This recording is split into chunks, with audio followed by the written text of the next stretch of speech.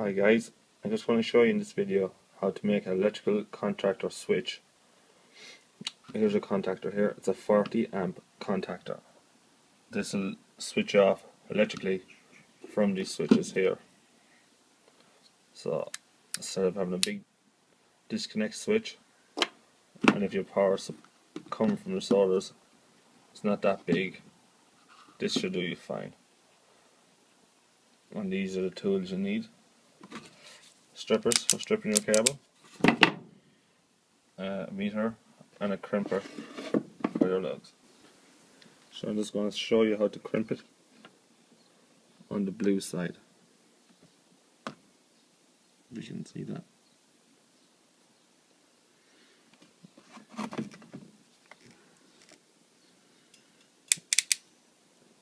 And a good squeeze.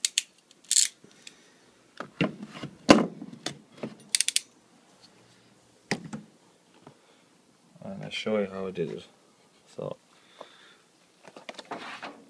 here's my plug. Runs all the way up to my switch, which is here. It's very easy to do. So, there's your power coming from the plug.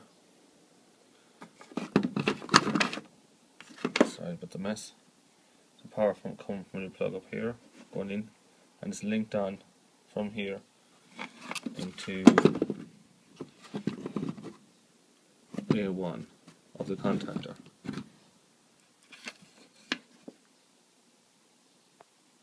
So I split the two neutrals. So one neutral will go in here and one neutral will go in here. So you switch the switch, it's just breaking the feed.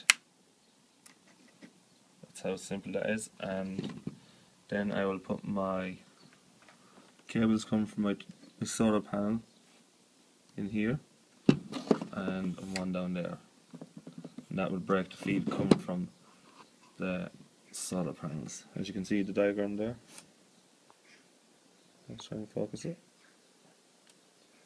You have A1, A2 is your power, the lock-on contactor, and you have 1, 3, 2 and 4 is your contactors. They're your mains that will break the feed coming from your solar panels.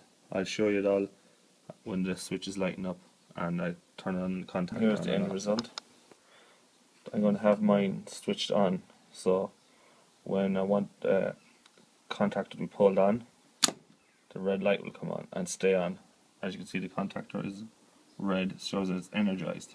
Now released, I'll flip the switch, the contactor's off and on again.